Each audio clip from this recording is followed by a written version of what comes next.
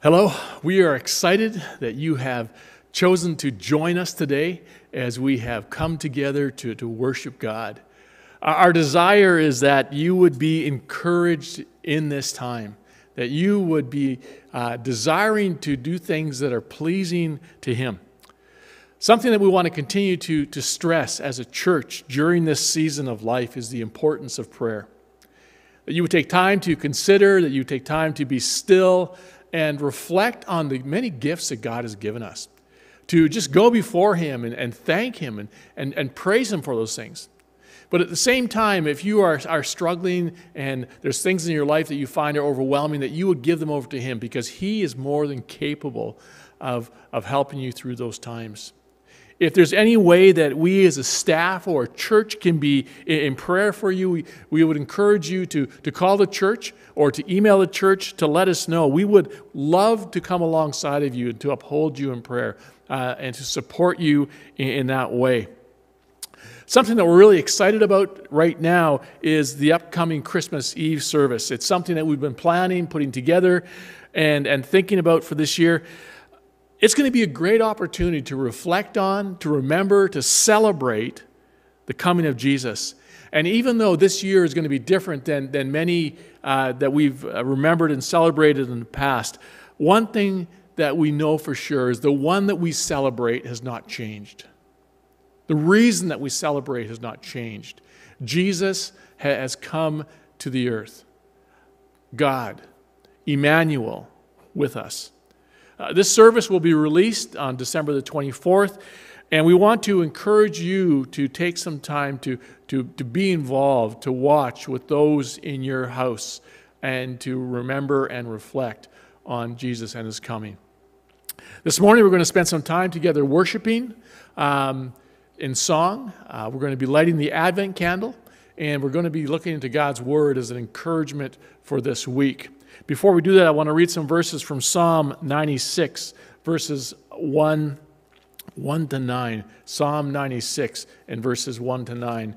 And this is what these verses say as a call to worship for us today. Oh, sing to the Lord. Sing a new song. Sing to the Lord, all the earth. Sing to the Lord, bless His name. Tell of His salvation from day to day. Declare His glory among the nations, His marvelous works among all the peoples. For great is the Lord and greatly to be praised. He is to be feared above all gods. For all the gods of all the peoples are worthless idols, but the Lord, He made the heavens and the earth. Splendor and majesty are before Him. Strength and beauty are in His sanctuary. Ascribe to the Lord, O families of the peoples. Ascribe to the Lord glory and strength. Ascribe to the Lord the glory due His name. Bring an offering and come into His presence. Worship the Lord in the splendor of His holiness. Tremble before Him, all the earth. Let's pray together. Father God, we come before You today. We thank You for the invitation from Your Word to come and to worship. And God, we do pray that as we worship You this morning in song, as we reflect on the Advent, as we come into Your Word, God, that Your view and who You are would be magnified. That we would see You for who You are. That as we celebrate this time of year, God, that we would remember that Your Son, Jesus, came as God, Emmanuel, with us. And so God, as we come, as we sing, and as we do these things that we do as we meet together, may You be glorified. May our hearts be encouraged. And we pray these things in Your Son's name. Amen.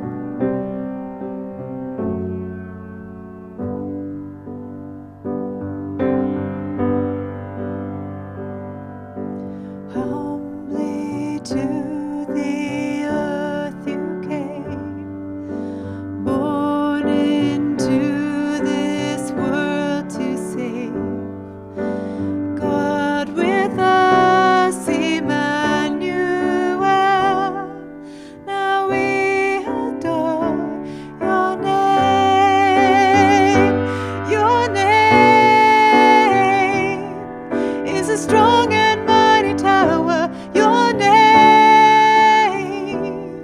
is a shelter like no other. Your name, let the nations sing it louder. Nothing has the power to save but your name.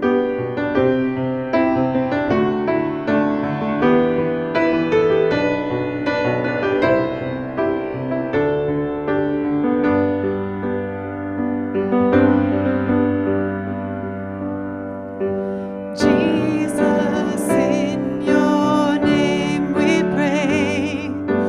Come and fill our hearts today. Give us strength to live for you and glorify your name. Your name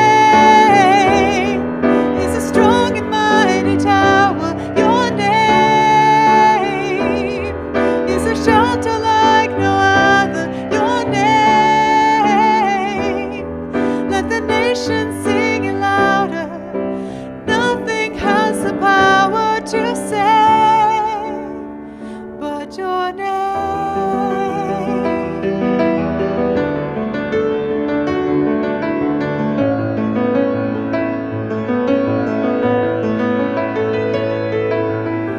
Wonderful Counselor, Prince of Peace.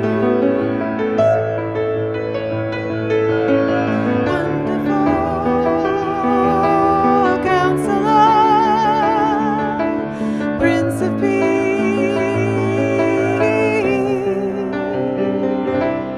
Your name is a strong and mighty tower.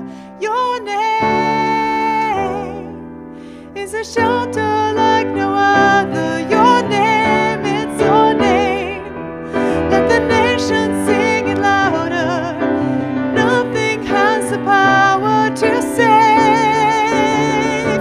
Your name is a strong and mighty tower. Your name is a shelter like no other. Your name, let the nations sing it louder. Nothing has the power to save but your name.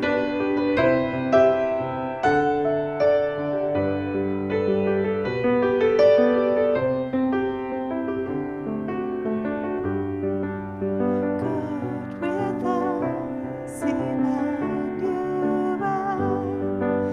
God with us, Emmanuel. God with us, Emmanuel. Now we adore your name.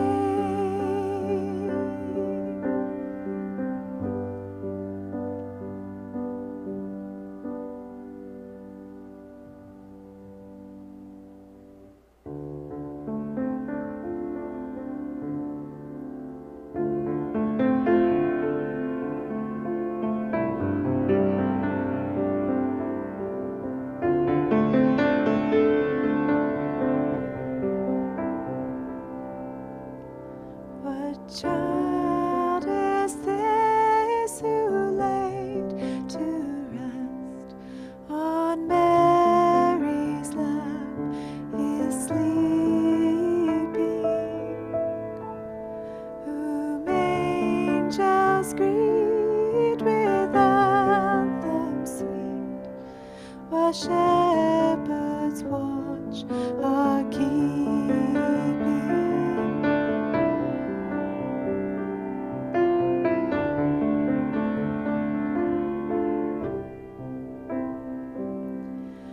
Why lies he in such mean estate, where ox and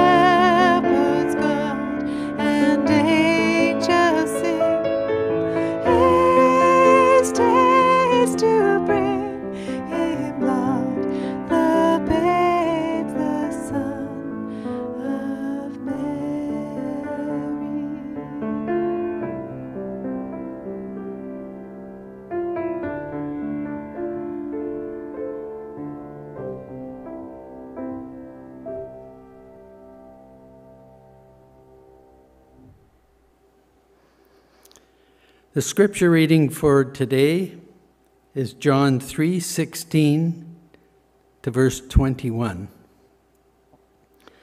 For God so loved the world that he gave his only begotten Son, that whosoever believes in him should not perish but have everlasting life.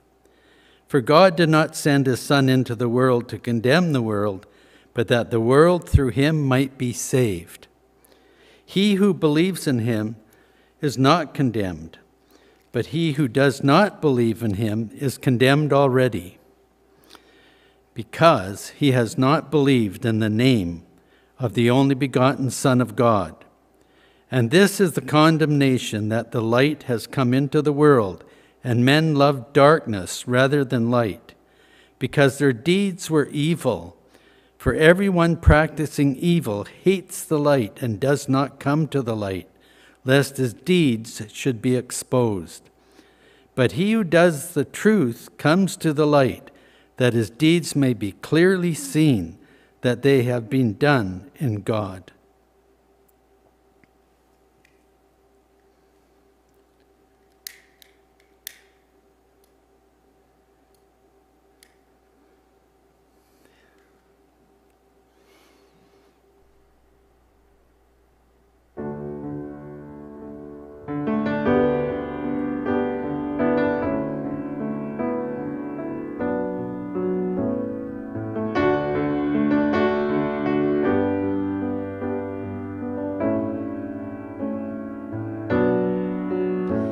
You've come to bring peace, to be love, to be nearer to us.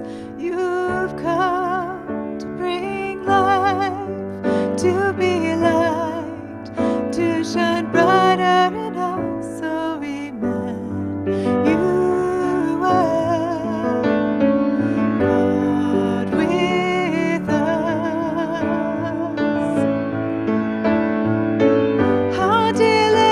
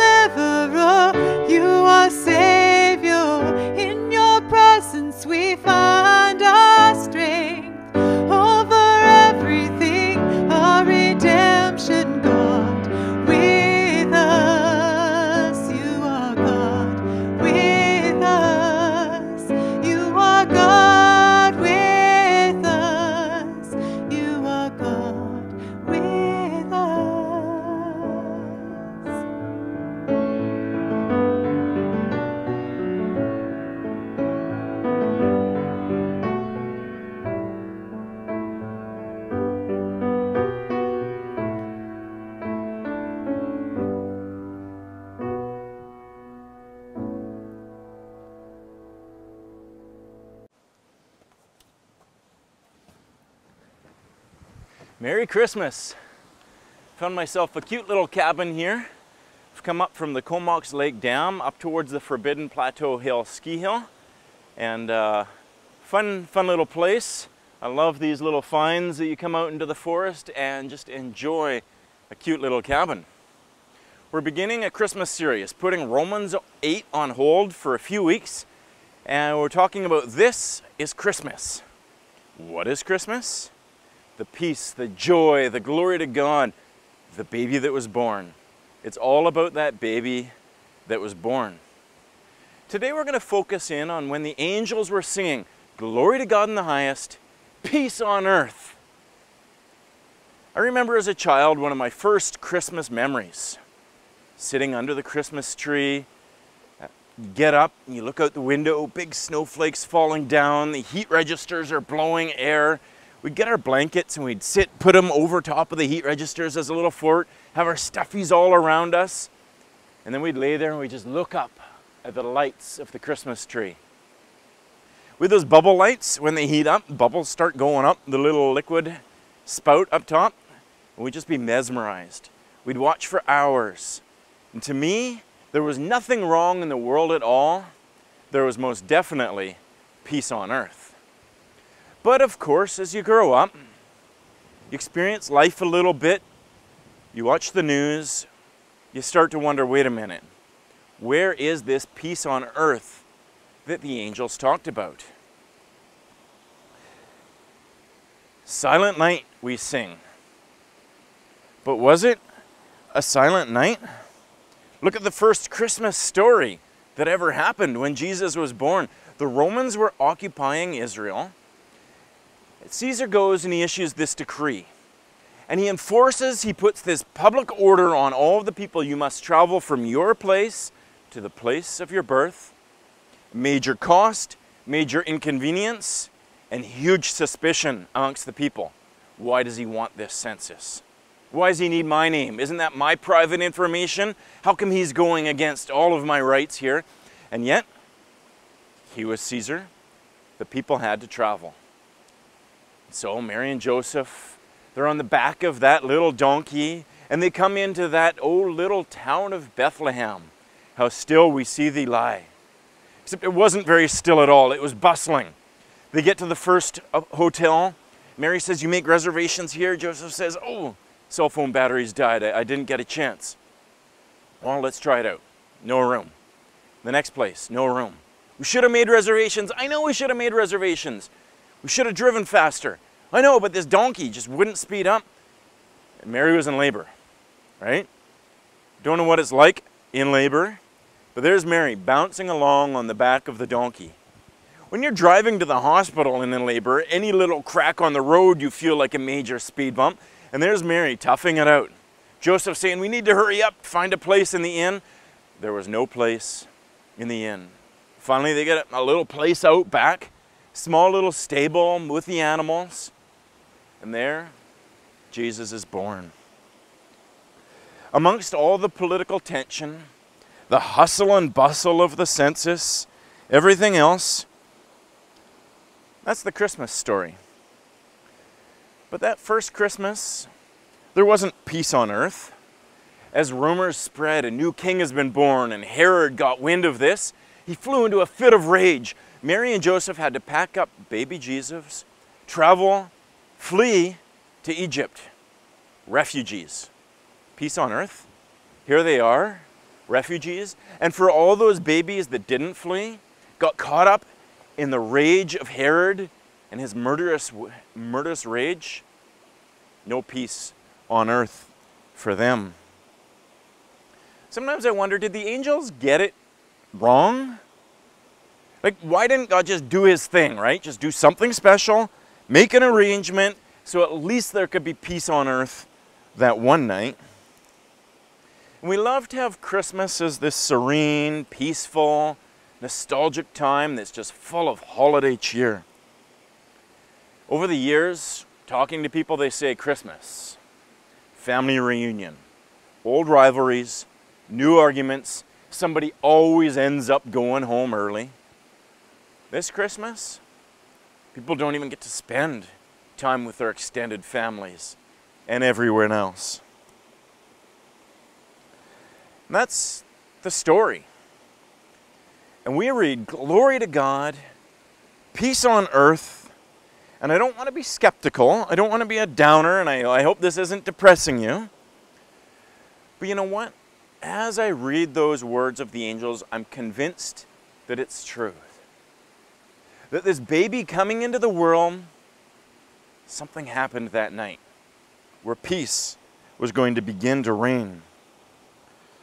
And I don't think we can avoid the question of reality around us. The band U2, they have a song, and it goes like this. Jesus in the song you wrote, the words are sticking in my throat. Peace on earth, hear it every Christmas time. But hope and history won't rhyme.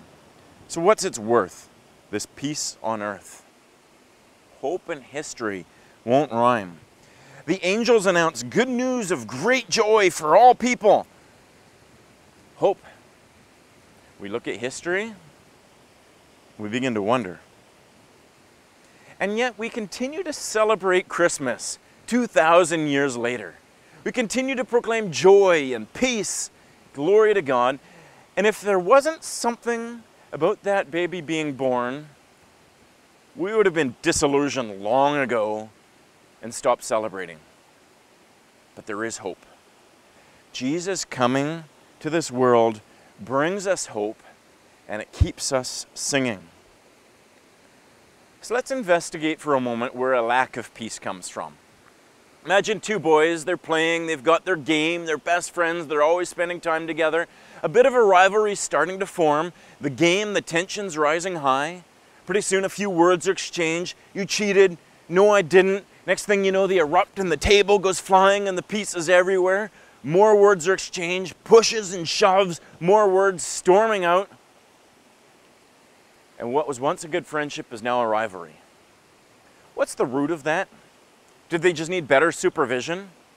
Clearer rules to follow in the game? More regulated behavior?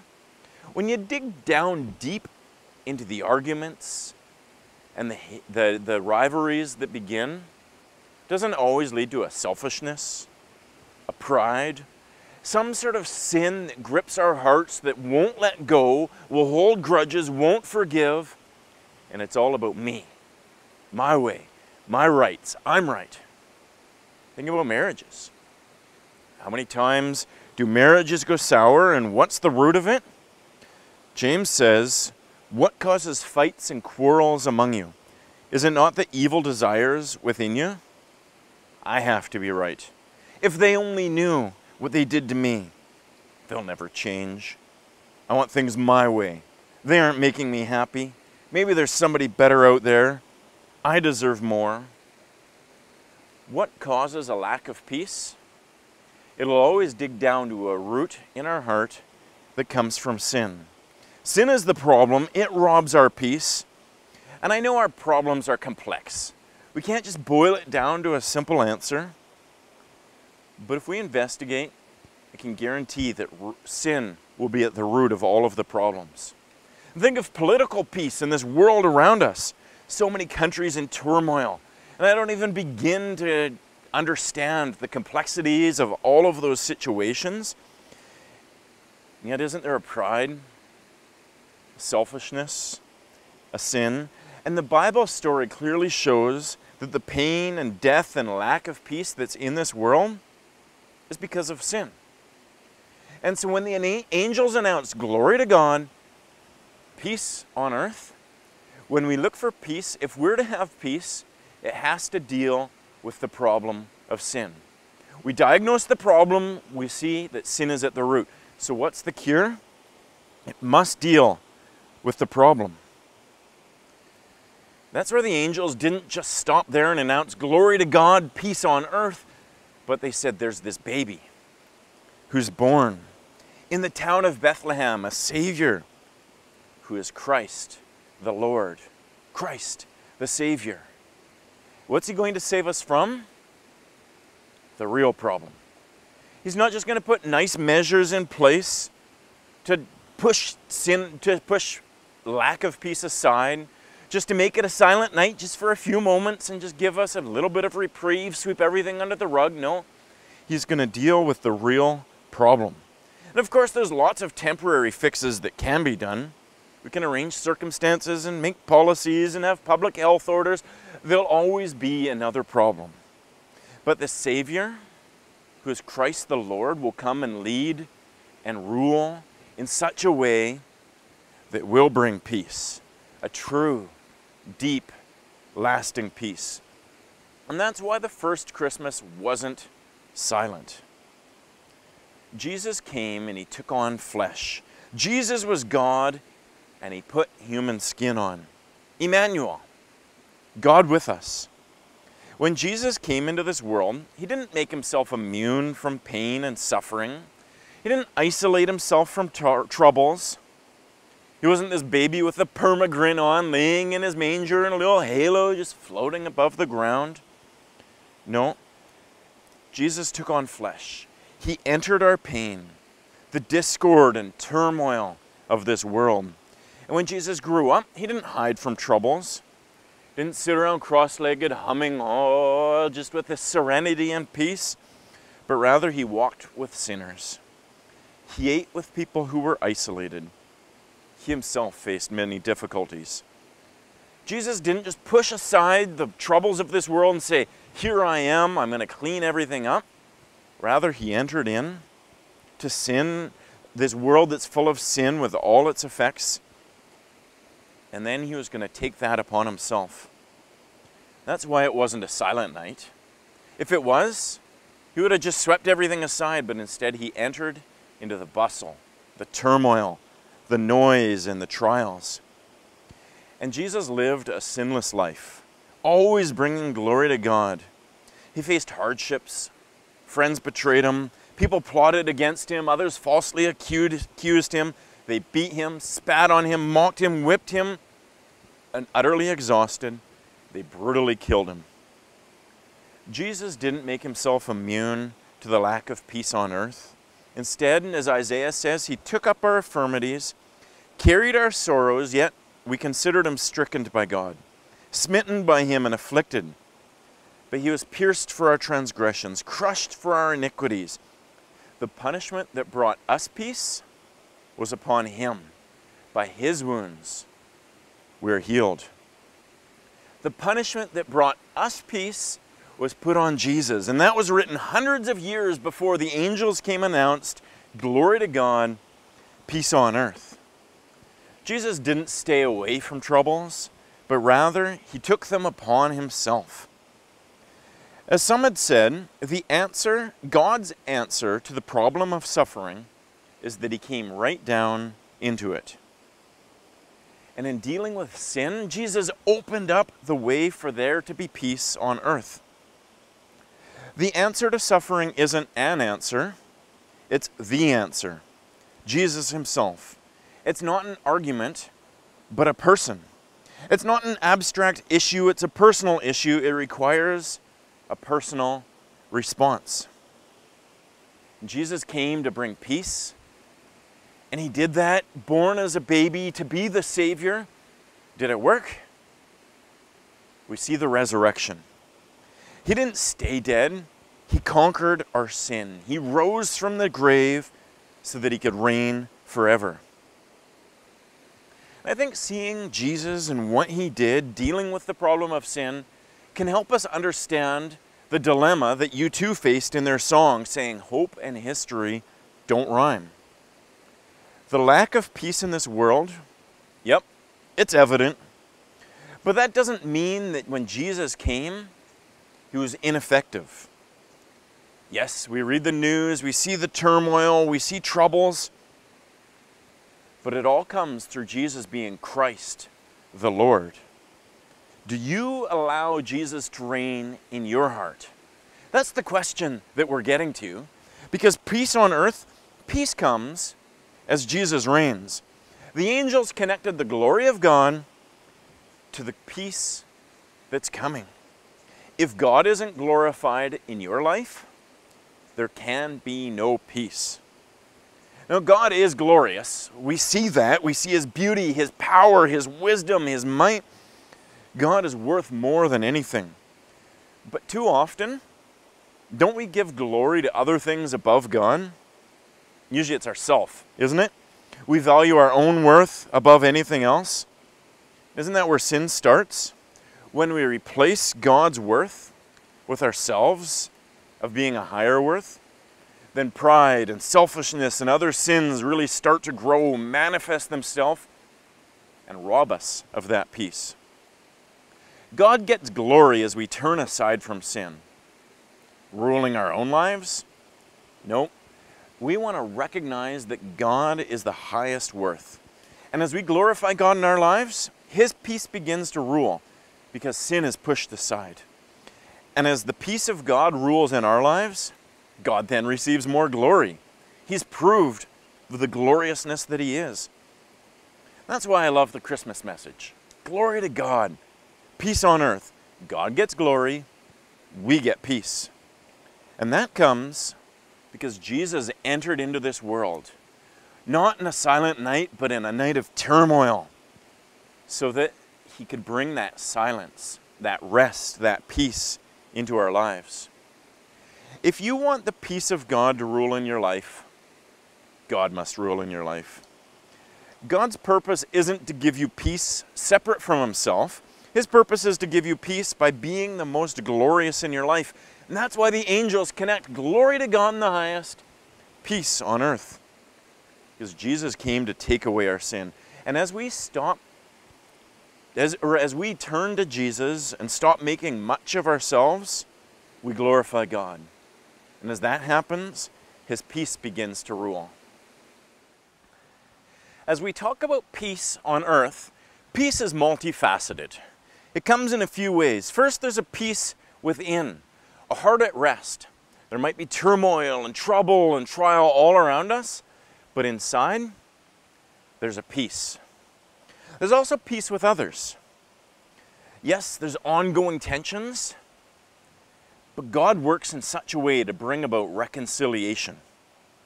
There's ultimately peace with God, and that's the foundation and the base of everything. And there's an ultimate peace. A day is coming when Jesus returns. No more wars, no more pain, no more suffering. Just peace. So let's briefly look at these areas. First of all, the peace within. And for the peace of God to rule in your life, as we've said, God must rule in your life. Now, if sin is the operating system of your heart, there is no peace. There's an ongoing battle that's present within our lives of who's going to be a ruler. Will it be God as our king and authority? Or will it be me? And as we allow God to rule, through what Jesus has done, it changes our heart.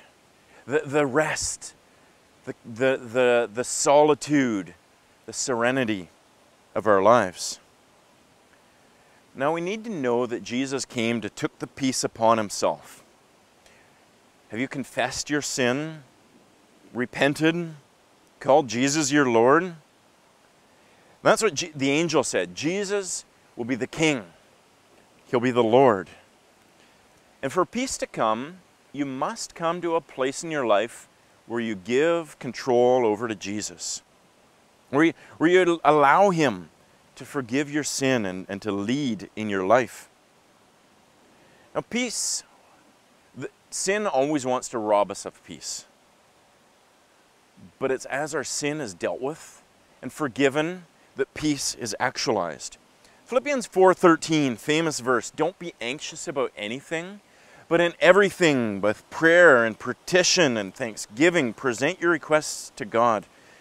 And then what does it say?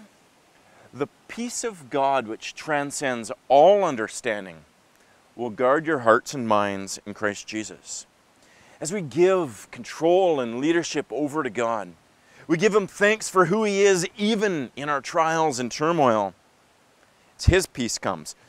Peace is possible in your life.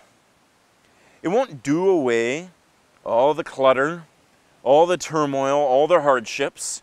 It won't just be a silent night, but there still can be peace. So that you can lay there And in all of your thoughts and struggles and your groanings, there can be a peace. It is possible. Think of Jesus when he was sleeping in the boat. The storm comes up. All his disciples, they're freaking out. They're in a panic. There's the water's boiling all around them, coming into the ship. Jesus is asleep. They wake up Jesus, and he says, "Don't fear." He asks them, "Why are you afraid?" It's like, well, there's a storm. Look at all of the troubles. Then Jesus calms the storm. If they only recognized who was in the boat with them, the power of Jesus, wake them up and say, "Jesus, we're in trouble here." In your storms, you can know that Jesus is with you. He's already entered into humanity. He took on flesh. He took sin upon himself. He conquered the grave. He's with his Father, but he hasn't left you alone. In all of your storms, you can have peace.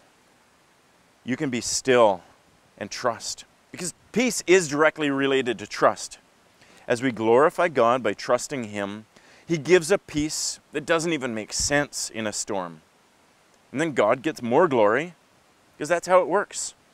God works and we see his wonders, and then we glorify him and give him that praise. And then this peace within our hearts starts to come, just like the angels announced. Even in a world of turmoil, an unstoppable, invisible peace is there. We could have a whole series on this peace and actualizing it and trusting in God and seeing what does it mean, because it's complex. It's not just a simple answer. But for now, we'll leave it at that. Trust in Jesus and allow his peace to flow in your life. Another area to have peace is peace with others. Again, a huge topic. But Romans 12 says that we can live at peace with others as far as it depends on you. Relationships are complicated. Reconciliation, it takes two directions, right? You can extend yourself, you can offer forgiveness even if they don't respond, but to have peace in relationships, to have that reconciliation, it goes two ways. But when it tells us, as far as it depends on you, strive for that.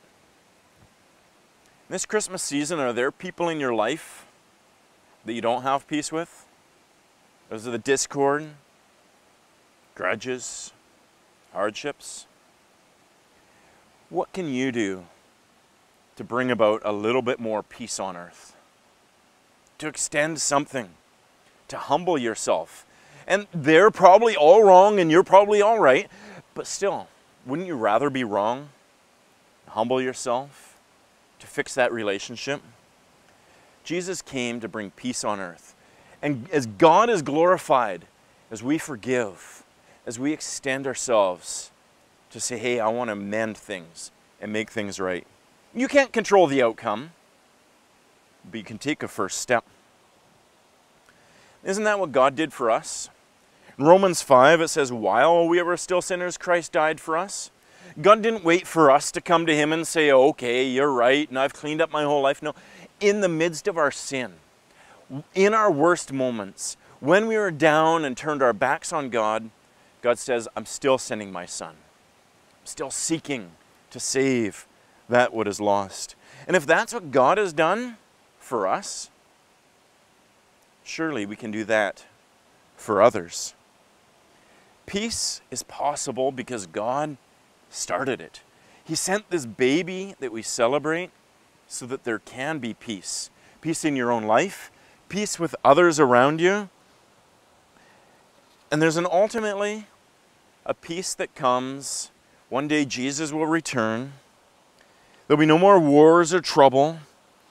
It's written, he will judge between the nations and will settle disputes for many peoples.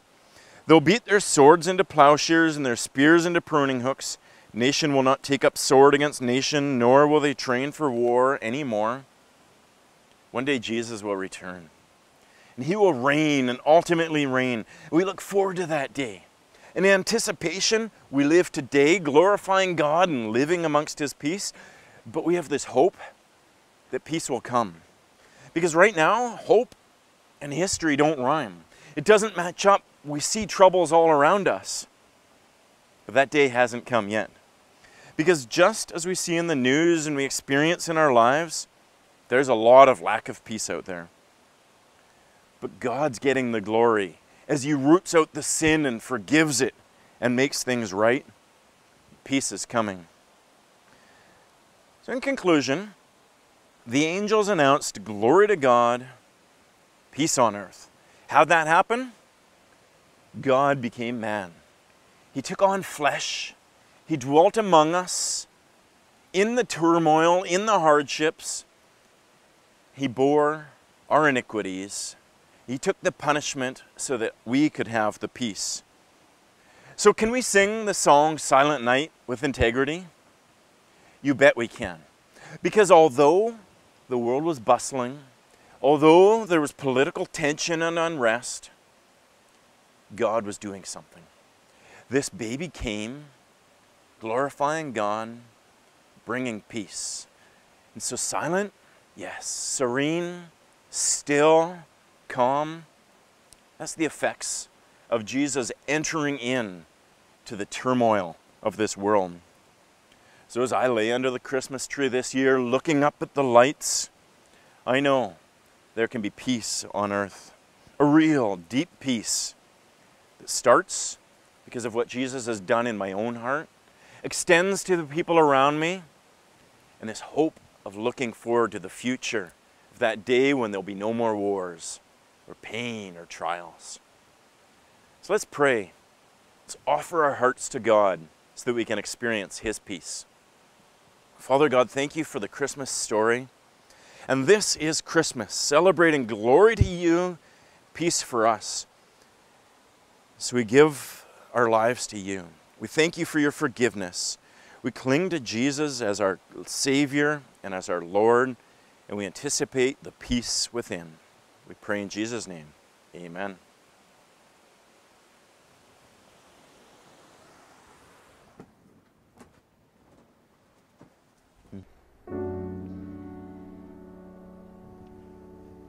In the darkness we were waiting, without hope, without light, till from heaven You came running. There was mercy in Your eyes, to fulfill the law and prophets. To a virgin came the word, from a throne of endless glory, to a cradle in the dirt.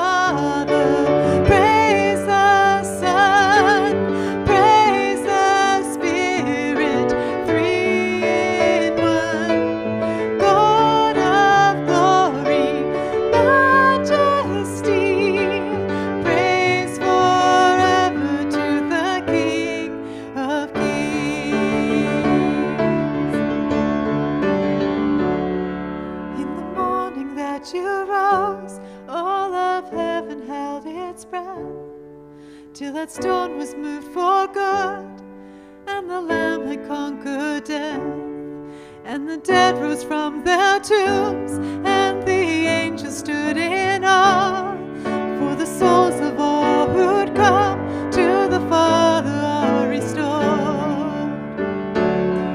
And the Church of Christ was born, and the Spirit lit the flame. Now this gospel truth of all